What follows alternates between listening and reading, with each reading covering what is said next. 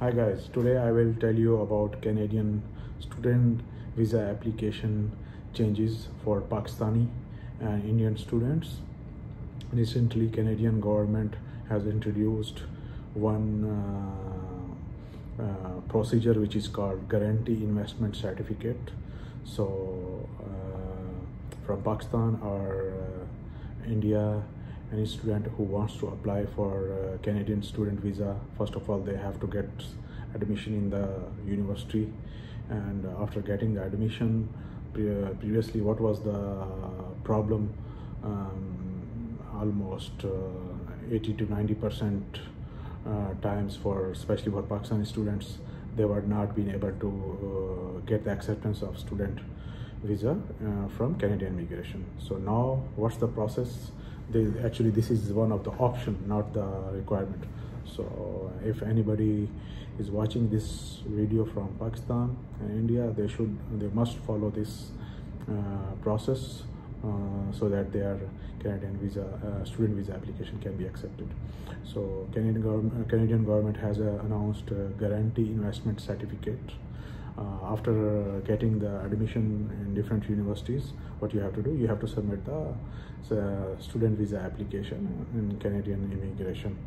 So with that application, previously students were doing what? They were submitting their bank statements and different supporting documents, which were taking too much time for verification and different kind of things, and that's why many of the times their application was rejected. So now with the guarantee of investment, before submitting your student visa application, you have to get one guarantee investment certificate from Canadian bank.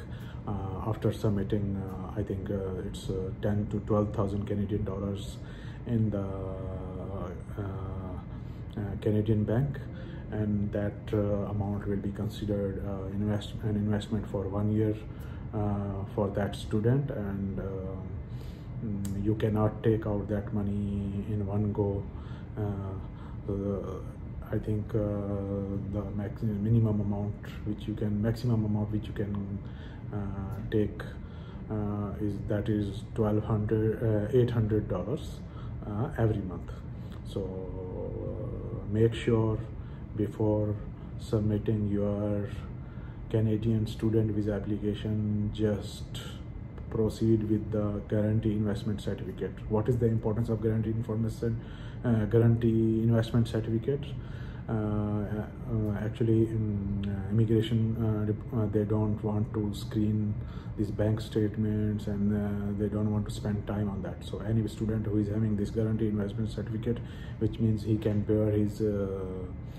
or she can bear his expenses on the basis of that Guarantee Investment Certificate. So that is a big proof for the immigration to accept your student visa application. So for today's video, this is it. This is one of the important thing. I hope you will follow it and you will get acceptance in your student visa application for Canada. See you in the next video with a new solution for a new problem. Take care. Bye bye.